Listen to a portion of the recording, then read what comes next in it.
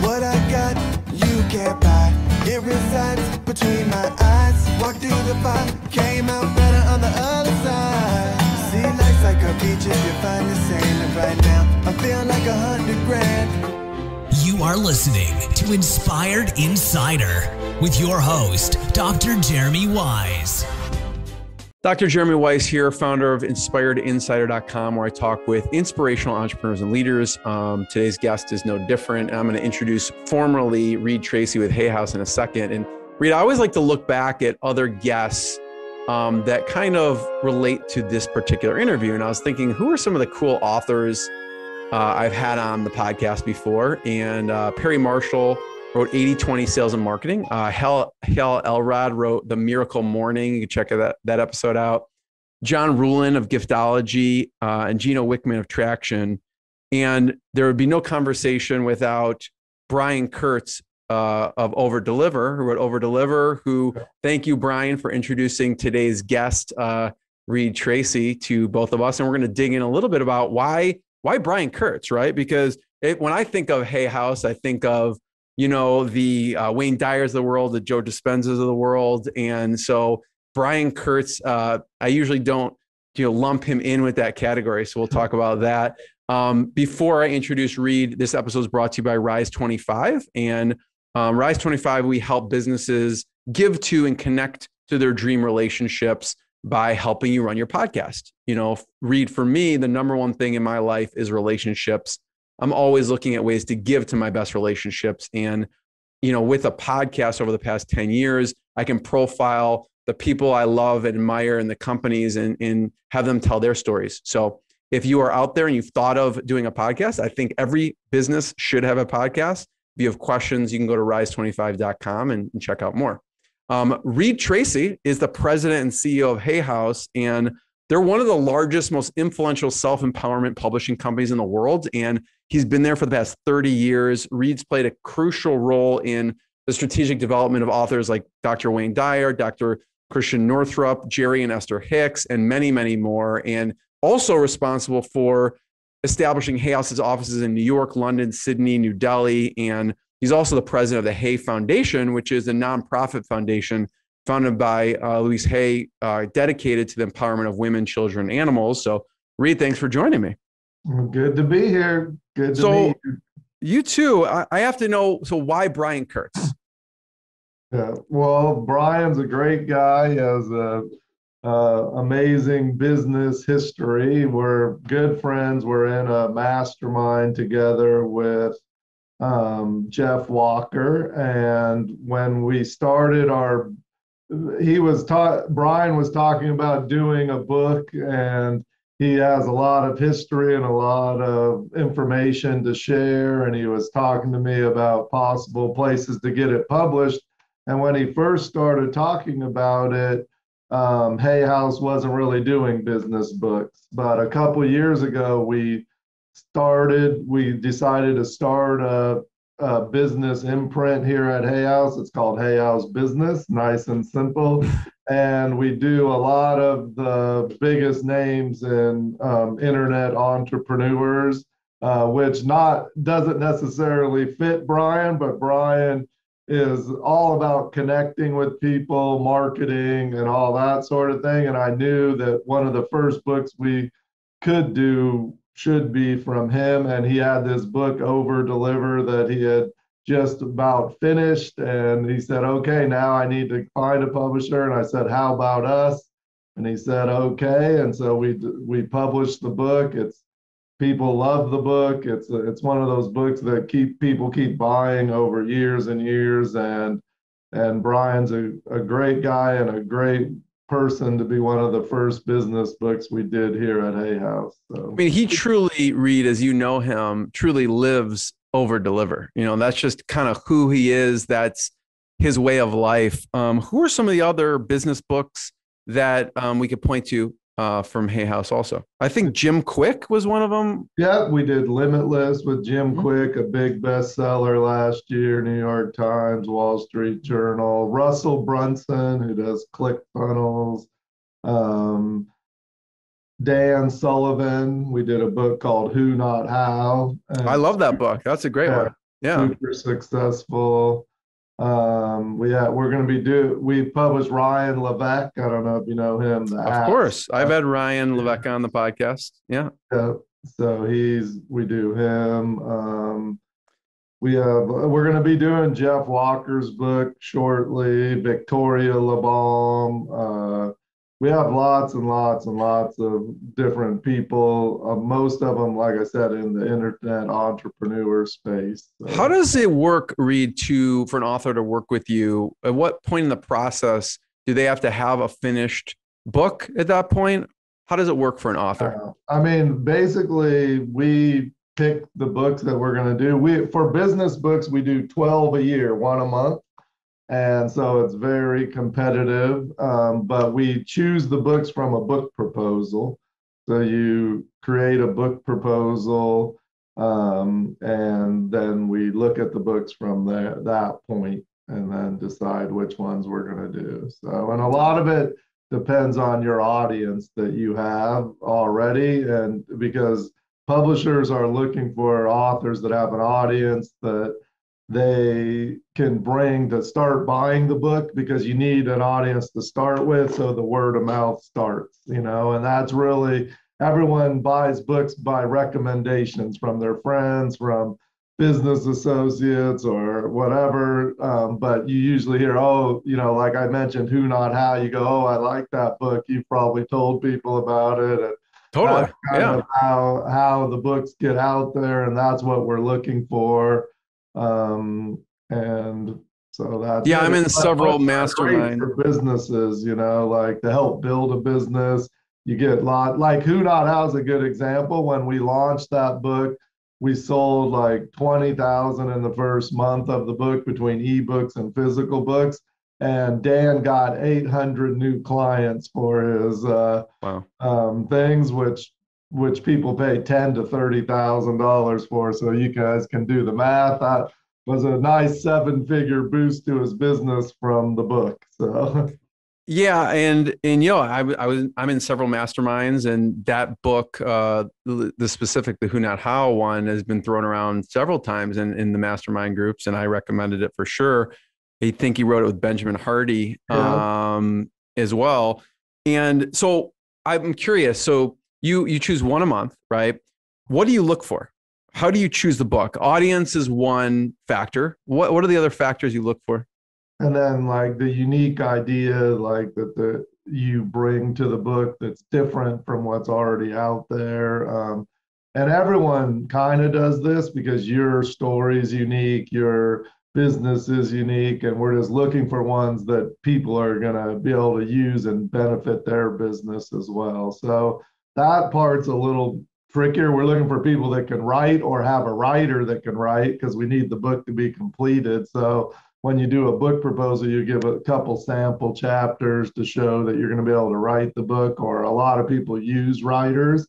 That's fine. I always tell people that, there's an author of the book and then a writer, and they don't have to be the same person. And the author is the one with the ideas and the thoughts and the process, and the writer puts it down for everyone to read. So audience, unique idea. And I think, with the Who Not How, I believe it was kind of like this collaboration between Tucker Max, Benjamin Hardy, and Dan Sullivan, it sounded like, from it. And Tucker's been in the space and the author and book world for a long time as well.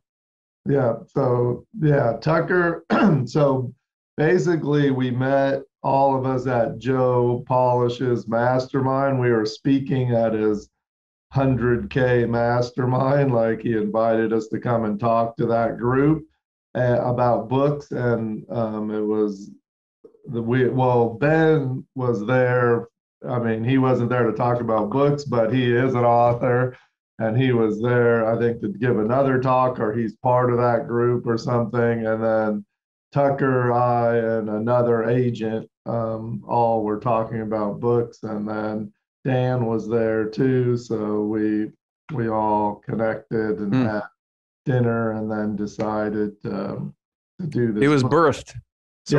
Ben and Dan had already decided they wanted to do it. They just needed to find the right publisher, and that's a long story, but it all worked out. And Tucker's kind of the agent for it and that sort of thing. Yeah. And he helps Ben, I think, with a little of the editorial, but Yeah. Ben's a great writer. So Totally. So audience, unique idea, any other pieces that you look for? Because you probably get a lot for every, one proposal, you probably get lots and lots of proposals. You've probably gone through many throughout the years. What else do you look for? yeah. I mean, those are the main thing. And then what we do from that is then have a conversation with the author, make sure we're a good fit for each other. And since we only do 12 business books a year, we're very selective on what we pick, how we pick them. So we try to make, as many of them successful, and we've had a lot of success in that category. I mean, Russell Brunson's Traffic Secrets was a bestseller, New York Times and Wall Street Journal bestseller last year as well. And we republished his other 2 books that he had, and we have a new book coming out from him in 2022. All right, cool. We're doing a book a year with Dan Sullivan, and so that's going to be so every fall we're going to have a new book from them, Ben and Dan, so for the next 10 years. So you guys can all look forward to seeing those. So. No, they're great. I mean, I think I've purchased all of his books on Audible before, and some are shorter books, and then the Who Not How is a little bit longer, but it's not that long. So it's very, very valuable. So I encourage anyone check it out. What about launch? So you choose, there's a really competitive process. You choose one a month. Now you're ready to launch. What do you do to get it out there? Yeah, well, the author, that one of the things we're doing is picking authors with an audience. So the authors will email their email list. They have podcasts. Hopefully they learn from you how to do a podcast. They get that going, build an audience there.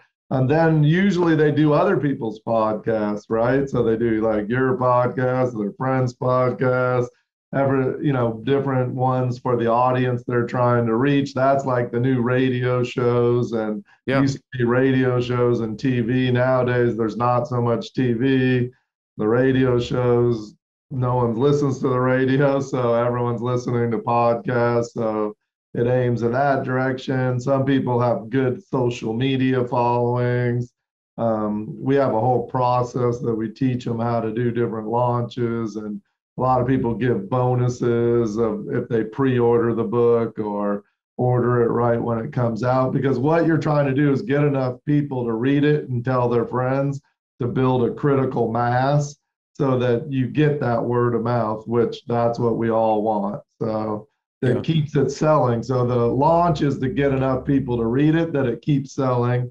And then you just mention it every couple weeks after that, to remind the new people that are coming into your world that you have a book out there and it keeps selling and that sort of thing. So a lot of it, people have their friends promote it and talk about it. And, there's not a huge amount of money in books. So it's a lot to do with friends, and it's more the back end of the people you get into your business that buy other things from you than the money you're going to make from the book. So even the biggest selling authors are making a small portion of their income from books, but it does build the rest of their business. So. Yeah, they may do consulting, they may have a course, they may have a group program, they may have another business, and it all funnels into those other things that they're doing. And obviously, if you discover someone's methodology and you love it, you're going to see what else do they have to offer and go down that path. Right. Right. It gives you tons of credibility and that sort of thing as well. So. You mentioned it. Yeah. People go on the podcast circuit as well. And that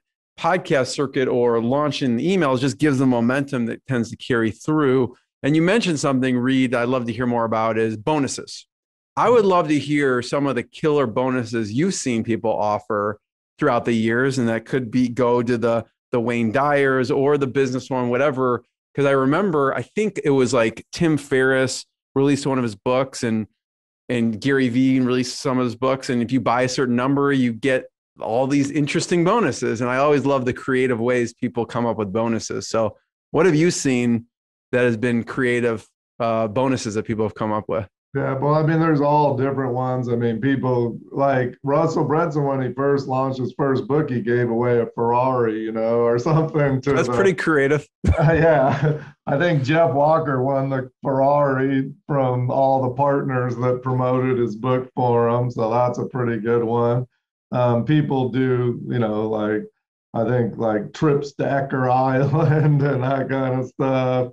But the main ones that really make a difference are like where they get access to you, the author, either in a talk that you're giving or something that's valuable. The big mistake I think people make is they don't want to give away their best stuff in the bonuses, but that really makes a difference to give something good that they really want. So a lot of times they'll buy the book to get the bonus, and then it's really up to you as the author to get them to read the book. So some of the bonuses that I think are most effective are with you going through the book with them, with the reader, and say, like, not reading it to them, but explaining why chapter 3 is so important, and then maybe mention, be sure to read chapter 4 and 6 and those kind of things. So a lot of times, like Brendan Burchard's one of our authors, very successful, like High Performance Habits. When he launched that, he had a whole like 4-week program where he worked with them on high performance habits and really got the book out there in practice.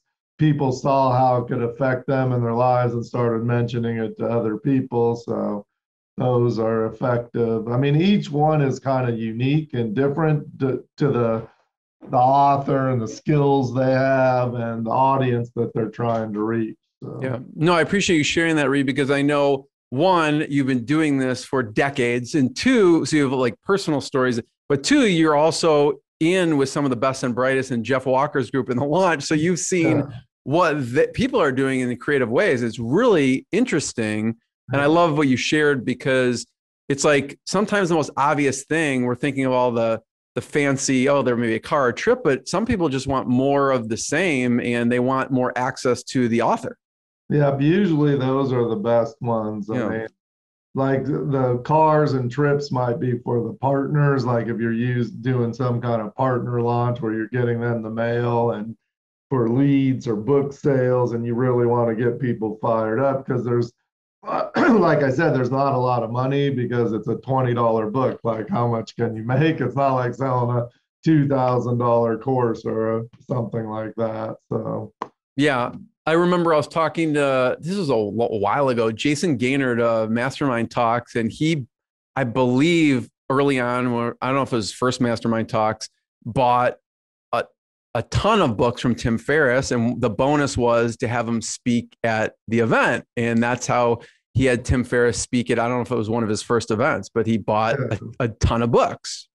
Yeah, people will definitely like, it's especially the super well-known authors, like they want access to them. So that's another way to get it going, like, Gary V will come and speak at your mastermind if you buy 1,000 books, or something, so, and people do that. Like speakers a lot of times will say, I'll reduce my speaker fee, but you have to give everyone a book and that sort of thing when they're trying to make bestseller lists at the beginning.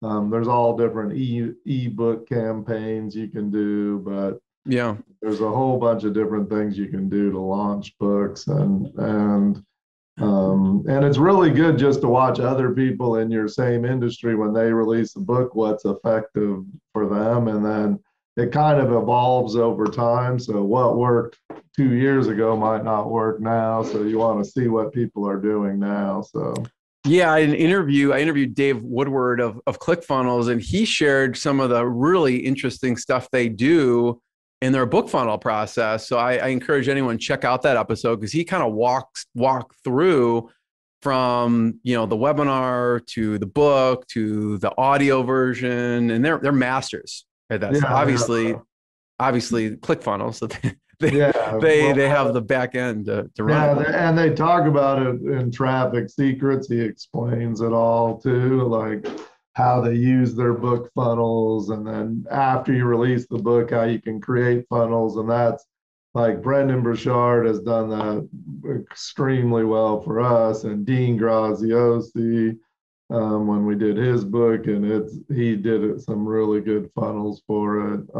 So where they buy the book for $10 or $8 or $7 or whatever the amount is, and then have a back end where they sell courses or memberships and that. Yeah. Sort of thing. So.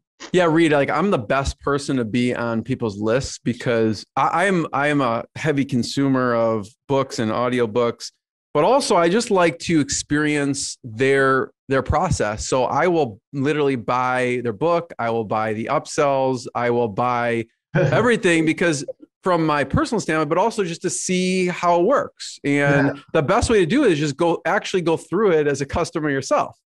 Yeah, for sure. And yeah, like the audios, we have the Hay House Unlimited audio app. So if you want all the Hay House business books and the self-help books in one place, we have it all there where you get access to every book ever published from Hay House that's on audio in one place. It's cheap too, like $9 a month or $59 a year. And you can have every self-help book, every business book, every meditation, everything in one place. There's 30,000 hours of audios in there. So if you have a little bit of time with time set aside, I'm curious of why you decided to do that, the unlimited audio app. It's an amazing deal. I'll have to check it out. I'm a big, I probably listen to 2 to 5 books per week on Audible. And so I'll have to check out the app. What made you decide to do that unlimited audio app? Yeah, well, we sell all our stuff on Audible as well. And it's fine for consumers and the way that they have it set up, but the actual deal for the publishers isn't great. You get a very, very low percentage of the revenue. It's the opposite of ebooks. And ebooks, the publisher gets the majority of the revenue, and audio, they get a very small percentage. And so we wanted to find other ways to give the audio to our audience at a reasonable price. And we have people who love Hay House books and love Hay House authors and our audios. We've been doing audios since 1987. So we're one of the first people actually to do audios. We had some of the first audios in bookstores back then, before anyone else even had audio. I had the Wayne Dyer cassette tapes at home. Yeah, there you go. See, so we had Wayne Dyer and Louise Hay and Bernie Siegel were the big started out with, and we had all this audio, and a lot of people listen to it on Audible, but we wanted to get another audience, and we just wanted to give people access to more of it because for just a flat fee, you can get access to all the Wayne Dyer audios we've ever done, and people just check it out, and we give them 30 days free or 14 days free, depending on the different offers we have, and people are able to get in there, try it out, and it's a great app. Like, it's easy to use, and and people love it. And so we launched it about 11 months ago or 10 and a half months ago, and we have over 30,000 subscribers. And like, it's kind of like I was saying, word of mouth, people are telling their friends, try it out. We have lots of meditations and the things to help you with your sleep if you want that. And we have 52 morning and evening meditations so you can get your day started right, end your day right. But it's really just to give our customers easy access to everything Hay House, basically. Yeah. We do like 10 new audios every month at least, so you get all those. And so there's a never-ending supply. It's pretty amazing. I'm curious of that as an undertaking, because that's a big decision for a company, because it's a lot. It's as a technology undertaking. Yeah. And by the way, so people, if you want to check it out, you can go to hayhouse.com and check it out. And they have a 14-day trial with unlimited access that I'm gonna go sign up for sure, because I spend way more per day or week on Audible than the whole month on Hay House. So exactly. I wish you would have told me this 10 years ago, because I bought Reid one of those converters that you put the audio cassette in and converts it to digital because I wanted to preserve all my audio cassette tapes, the Wayne Dyer ones and everything else. Yeah. And you would have saved me a lot of time because that was not easy to do. Yeah. So why, what was the undertaking like of this technology? Yeah. So, I mean, we used a third party to help us do it. It took us about a year to put it all together. Cost like 7 figures to do the development. And it's when you do an app, for anyone that's ever done one, we've done over 100 of them here at Hay House. So I know a little bit about the apps, and it's one thing to develop it, but then you keep making changes. So we're on our 5th version. It's not a set it and forget it type of situation. Yeah. So there's a lot of costs involved, but it's great for the customers, and really we just wanted to give an easy access to more of the product that we have here at Hay House. And and in the future, we're going to be adding audio from other companies. We are in talks with some people right now to do that. And so it's really evolving, and it's fun because audio is something you can do quick. So we can get an idea, release it in a month or two, whereas books, it takes years to get them out. So you get the idea, you start writing it, and 2 or 3 years later it's out in people's hands. So I've definitely spent more on the Audible books than I would for a year on your subscription. The same authors that I bought on Audible, that would be a year on Hay House. So I'm definitely going to be. And there's a bunch of unique things in our app that you can't get anywhere else too, like teaching programs and things like that aren't even on Audible or anywhere else. And we have a bunch of exclusive audios in there too, but mainly it's stuff you can get everywhere else. It's just a lot cheaper at Hay House. Like you mentioned Joe Dispenza, he's in there, and Deepak Chopra's in there, and Wayne Dyer, Louise Hay, Gabby Bernstein, Jim Quick, who we mentioned, Who Not How, who we mentioned, everyone we mentioned's in there. So that's awesome. Russell Brunson. So I'm going to check it out. You could just on the business stuff, there's like 20 or 30 programs. So that's 100 hours. That'll keep you busy for a while. Totally. I want to go through, because you've really worked with these authors on a very close basis. And I'd love to hear some of the stories and lessons, but I'm curious, Reid, have you approached, I know you get lots of proposals. Were there any authors that you've brought on that you were like, we need to have this author, and you ended up approaching them instead of vice versa?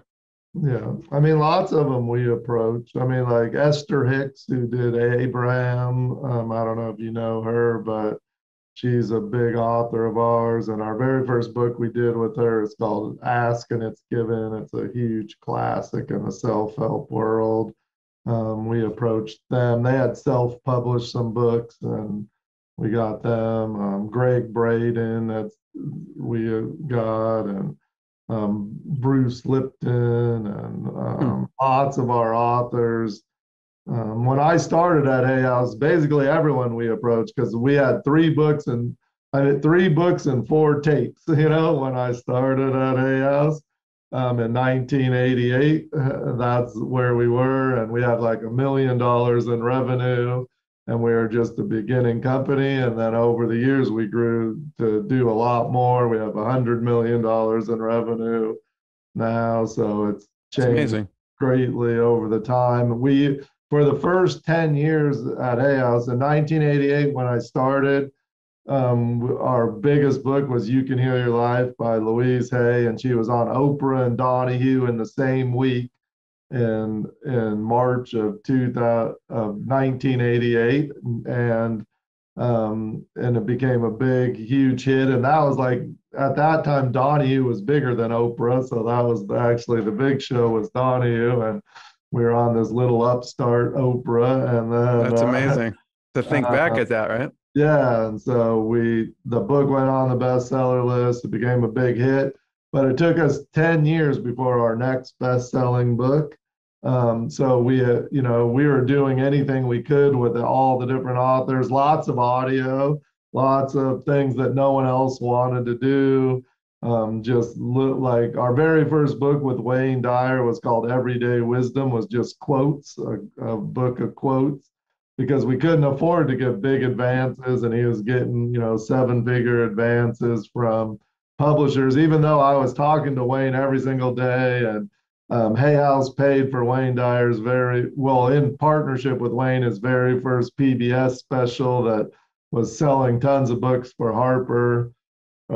We were just working with people any way we could. We did lectures, visions of the future, and I can do it lectures, like 30, 40 a year with a bunch of different authors.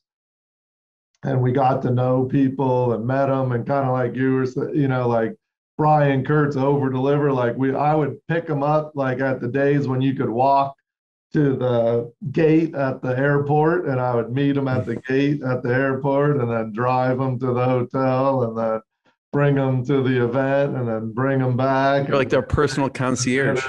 Yeah, personal.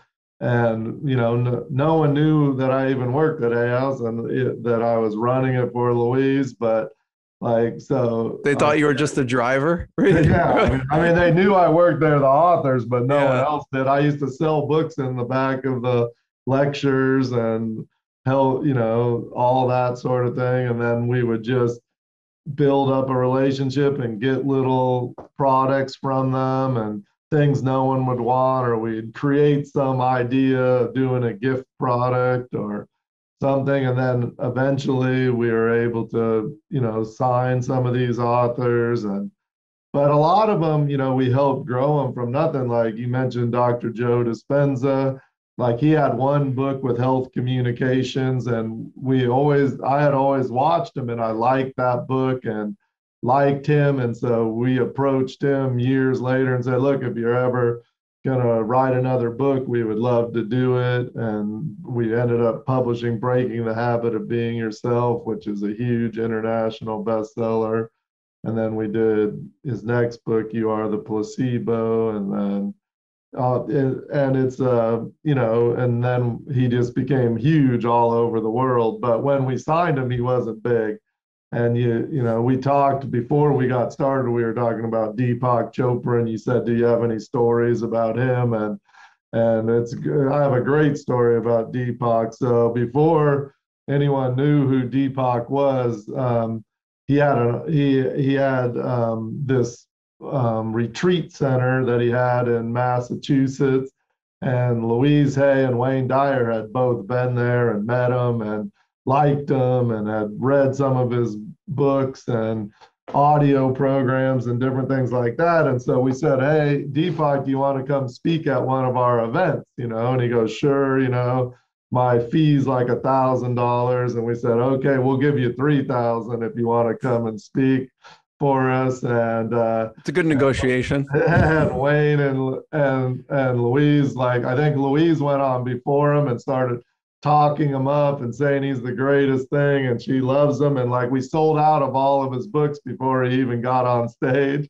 and no one had ever heard him really speak before at that point. And he came up and gave a speech, and then Wayne was after him. And I remember at the dinner afterwards, we were all talking, and he's like, well, Wayne, how can I improve my speaking? And Wayne worked with him for months and years after that to help him become a good speaker. And it's a real community. And that's what I hear about Hay House, is the community aspect of it. I mean, the authors help each other, it sounds like. Yeah, we call it the Hay House family, and everyone works together and helps each other. And it's a unique publisher in the sense we help the authors build their whole business, even if we're not part of it, which no other publisher does. And we know about internet marketing, which no other publisher does. And one of our new authors is Mel Robbins. I don't know if you know about her, but we're going to publish our first book with her this fall. And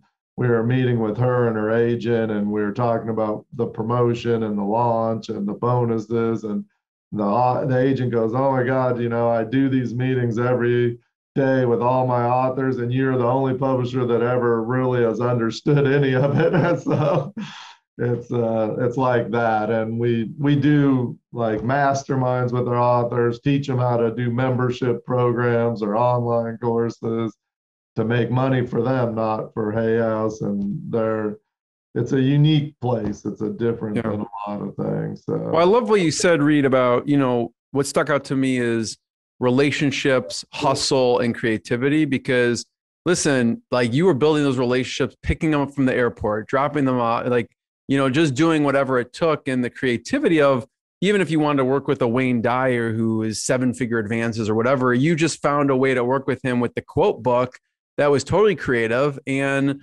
you are able to work with someone and help them. I'd love to hear, because I think you were talking to Wayne Dyer, I don't know, every week, every day. What were some of the fun Wayne Dyer stories? What was he like? Yeah, he was great. I mean, I literally did talk to him every day. My wife will tell you he used to call us on vacation and everything.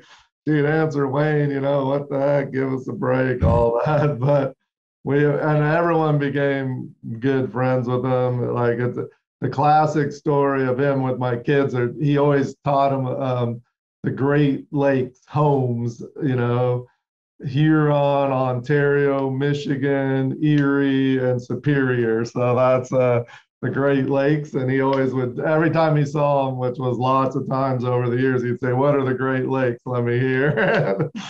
Things like that. And we went on cruises and trips around the world and tours. And I used to go to Maui several times a year and hang out with him and his family, and I knew all his kids and everybody, so there's just so many, like all the different stories that he tells in his audios and PBS shows and all that sort of thing. So everything that you see in public and the books and the PBS and the lectures was how he was every day. So, it was Does anything stick out from him? I know you talk to him quite frequently. Any specific lesson that he gave to you, or any specific story he told you that you still think about often? Yeah. I don't know if there's a specific story, but it's just more of like how he treated everybody great, and like everyone from like the waitress to the flight attendant to, when his suitcases came off the thing at the airport, he would grab them and put them on the thing. Or he wasn't like thinking he was better than everybody else. And I think that was a big lesson from him. It's all his little quotes that he has, like, if you change the way you look at things, the things you look at change, from the power of intention. And his 10 secrets for success and inner peace, one of them is don't die with your music still in you. Like those kind of things. And we did a movie with Wayne Dyer called The Shift in 2000. I watched that, yeah. Yeah, and I just rewatched it last week. It's still, the lessons are so good. It's really all about going from ambition to meaning in your life, and just all his insights and thoughts and ideas. And it's like all the stuff from Wayne, like for me, it wasn't like I was like a big fan of his before he came to Hay House. I always tell everybody, like, I get most of my knowledge from Hay House is by osmosis, just being around everyone, and it kind of soaks in. And then someone says, what do you think I should do? And I end up giving advice from one of our authors without even knowing it. And it was like that with him, just hanging out and seeing all the things he's done and done and that sort of stuff. So. Reid, I think your story of how you got started in this is interesting. And it's not like you set out like, I want to be in the book publishing world, right? I think you started off as an accountant, right? Yep, I was a CPA for basically a CPA, and our CPA firm I worked for was across the hall from Hay House. And when as I mentioned earlier, Louise was on Oprah and Donahue in the same week, and their whole business exploded, and they walked across the hall and say, what do we do? Like, what about this and that? And so the partner said, well, you gotta, get all your books in order and we'll help you. And there's the taxes, and we can help you set up a foundation, which we still have, the Hay Foundation, where Louise left every penny that she made her whole time at Hay House into that foundation, and we give it to charities and things like that. But and then they assigned me and two other people to work on it, and it and at that time I had never even heard of self-help or Louise Hay or anything. And it was a tough time in the world at that time because it was right in the middle of the AIDS epidemic, or the beginning of the AIDS epidemic. And Louise Hay was the center point of it all, like helping people. Even the president of the United States at that time wouldn't even say the words AIDS, say the word AIDS. And so it was like almost, it was honestly was scary, like to go in there because of all the different people there were. You didn't know anything about it, going in and out. Like I used to go in there, it's embarrassing to say this a little bit now, but I used to go in there, like do the thing and then run out and wash my hands and like do these different things. And well, it's kind of like, when the coronavirus came out, like you just have little information. So people don't know how you transmit it. They don't know how it's passed until they get deeper in the research, So right, exactly. Yeah. And Louise started with 3 people in her living room. And by 1988, she had 1,000 people a week at a park in West Hollywood called the Hay Ride, they used to call it. And it was just basically a support group taking a positive approach to this situation. Like she always used to say, we're not going to do ain't it awful. We're going to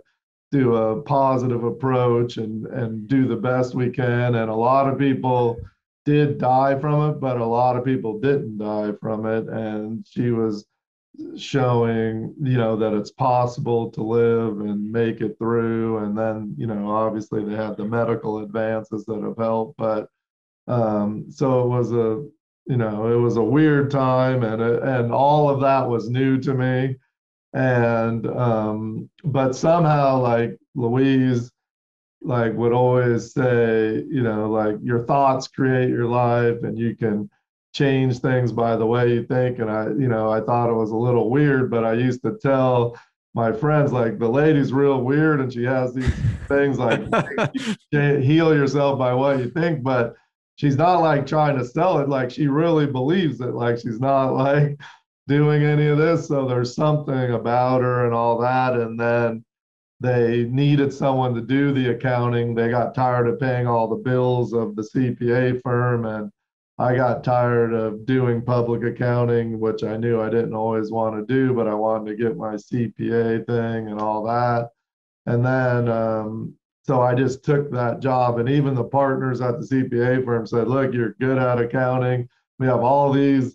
They try to talk you out of it. You could go to work at like these movie studios and movie stars and construction companies and all this. And I wouldn't pick this place. And I'm like, well, I don't know, there's something and I'll try it. And there's lots and lots of stories about it, but obviously it all worked out over this time. So it's interesting, Reid. I wonder what the authors would say about this, because it's crazy how, I don't know if you call it dumb luck, I don't know if you call it fate, I don't know what you call it, but like if your office wasn't across the hall and you didn't end up working for that place, you would have never been on this lifelong journey at the Hay House. So it's just crazy how some of these decisions take us on this path, right? Yeah. This journey. And you mentioned that with Louise Hay, one of my favorite books. So my background's in biochemistry and as a chiropractor, and one of my favorite books is by Candace Pert, The Molecules of Emotion. And she's American neuroscientist, and she basically talks about the actual physiology of our thoughts, and it's really interesting. Yeah, we did a book with Candace. Oh, you did? Okay. I knew her too. Yeah. So her research she was doing and all that. It's fascinating stuff. Reid, first of all, I have one last question, but I just want to thank you. Thanks for the work that you do and the work you in the Hay House put out in the world. It's I've followed it for several decades, and it's honor to have you on and talk about it firsthand. So thank you. Everyone check out heyhouse.com. Check out their unlimited access audio app, which I will definitely be checking out after this now that I found out about it. And last question, Reid, is I'd love to hear, obviously she was an amazing woman, a giving woman, and set up the foundation. I'm wondering what has come out of the foundation, if there's, out of the people you've helped, just to give people an idea of what the foundation does and who they help. Yeah. So we aim for certain, like Louise always loved to help like the smaller charities that don't spend all their money on getting more money. And so like the money goes really to help the individual people that are doing it. One of the big charities that we support is one called Solutions for Change. And what it's here in San Diego, it's in Vista actually. And what they do is help get homeless families off the street. So mothers usually and their kids, sometimes mothers and fathers and their kids. And they make them get off of any drugs or alcohol to come in. They make them have a job. They make them pay a small amount of rent for the place. And it's a 100-day program. And if you make it through the 100 days, they have like a 95% success rate to stay off being homeless. But one of the problems that they have is that they can't get any money from the government because the government doesn't give any money to help homeless people if you make them get off drugs, so the government doesn't see any correlation between being on drugs and being homeless, but this place does. And they're able to see that, you just clean them up. And it's amazing just talking to these people. And really, the reason why it's like these kind of charities that help kids, I see it as helping kids. Obviously, it helps the parents as well, but are so important for like the Hay Foundation is Louise, when she was 13 years old, she was homeless. And she was from California, but she was like ended up in Chicago. By the time she was 16 or 15 or 16, she ended up having a baby, found a home for the baby, all that sort of thing. So she kind of went through this journey before she became Louise Hay. And so we're big on helping those kind of organizations. We help people, like we have, like there's a bunch of different ones. We have like one of them in Oakland helps people, like people that can't afford to get alternative therapies for like cancer and things like that, which obviously is big for the Hay House fans. And like you said before, we help people like animals. Louise always loved helping animals, so we do things that do that. But we have a short list of people, like we've always helped like getting food to people. So like AIDS Project LA and some of the Mama's Kitchen here in San Diego and different things like that. So, but we give away like millions of dollars each year and try to, help as many people as we can. So, Reid, I want to be the first one to thank you. Everyone check out heyhouse.com, check out more episodes of the podcast, InspiredInsider.com, and check out everything else. Thanks, everyone. What I got, you can't buy. It resides between my eyes. Walked through the fire, came out better on the other side. See, life's like a beach if you find the sand. And right now, I feel like $100 grand.